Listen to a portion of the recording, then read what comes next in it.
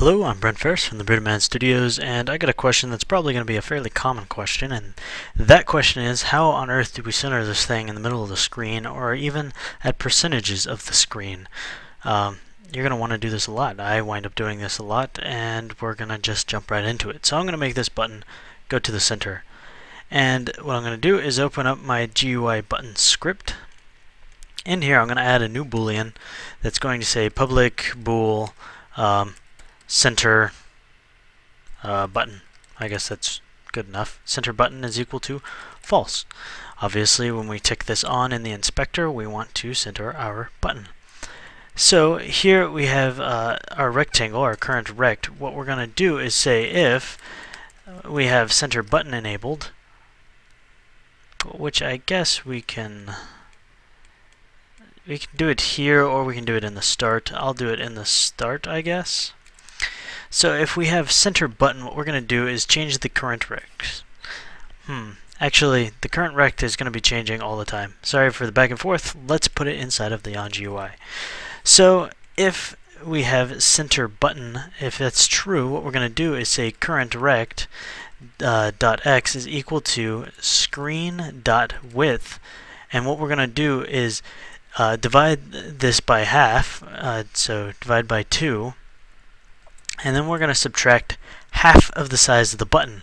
So we're going to do minus current rect. Actually, before we do that, let's put our order of operations, our parentheses around these statements. So just so it's easier for us to see it, minus the current rect dot width divided by 2.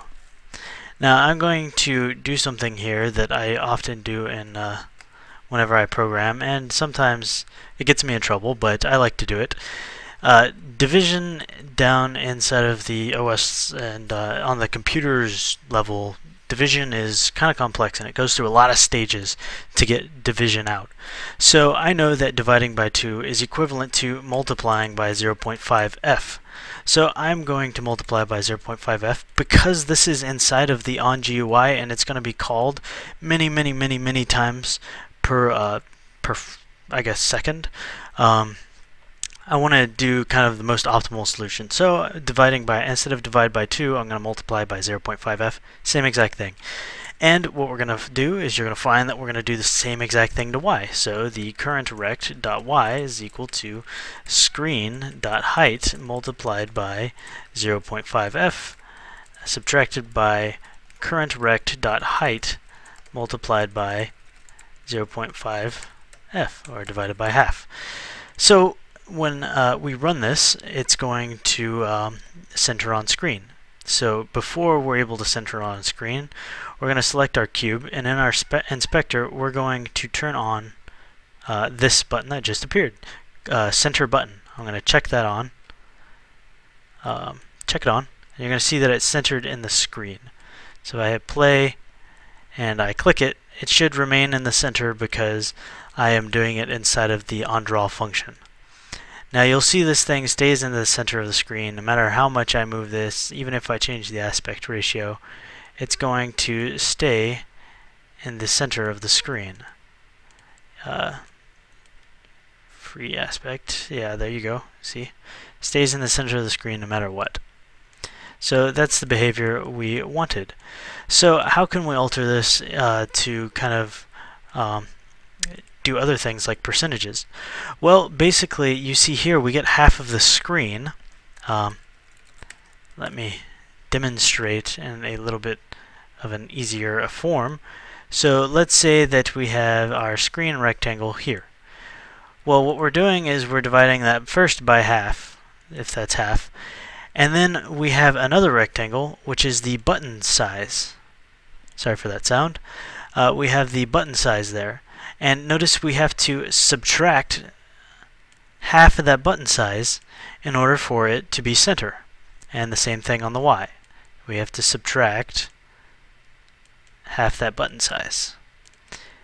So now you can see why we subtracted by half of the button size there. But in doing so, we can do other forms of things. If we wanted to do a percentage of the screen, so we can take, this is half the screen, subtract by half the width. So if we did something like screen width multiplied by or divided by, let's say, 10, and we took off the second half. It's going to take the screen width and divide by 10, so it's going basically from the width. I have no idea what the width might be, and divide it by 10. So if the width is 10, it's going to go down to 1 from the right. So you're able to alter the button in interesting ways. You can see that it stays a division of 10 from the right. So that's I'm going to put this back and leave off with that so you can look at it. That's a way that we're able to move the button dynamically based on screen size rather than an X and Y coordinate, because if we're working on, let's say, Android, there's 500 different sizes and aspect ratios, and if we're working on HD and on PC, if we're doing 1080p, we need to move our UI if they're not using 1080p. Say they're using 1024 kind of sizing. We got to be able to dynamically move that stuff around so it keeps the same aspect ratio. So this is a way we can do it. So with that, I hope that helped out. And until next time, I'll see you then.